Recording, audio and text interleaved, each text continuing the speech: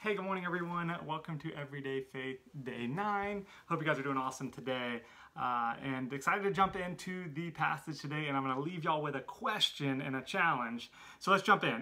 The passage comes from Romans 15:13, and it says this: I pray that God, the source of hope, will fill you completely with joy and peace because you trust in Him.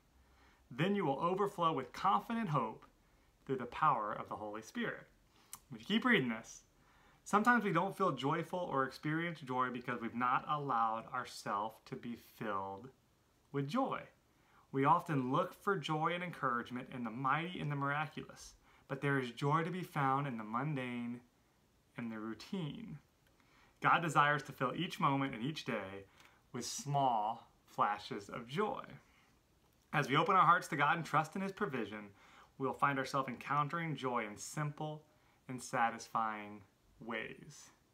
So the question, what opportunities do you have today to encounter joy? And I think of the routine and the mundane. What are the things you do every day? You drop your kid off at school, you pick your kid up from school, you may go to the grocery store, you may cook dinner. Can you find joy in those things? I know for me, one of my favorite parts of the day is picking up my daughter from school. Whether she's had a good day or a bad day, it doesn't matter to me. It's just the fact that I get to be there and see that smile as she comes out looking for, daddy or mommy, whoever it may be.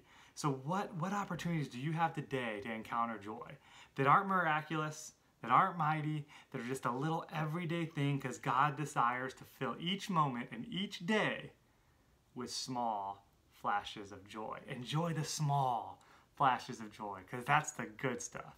That's the good stuff. And the challenge is, what opportunities do you have today to encounter joy? Share them with the group, comment, whatever it may be, because I'm excited to hear what those things may be for you. Guys, be blessed. Have an incredible day, and we'll see y'all tomorrow. Bye-bye.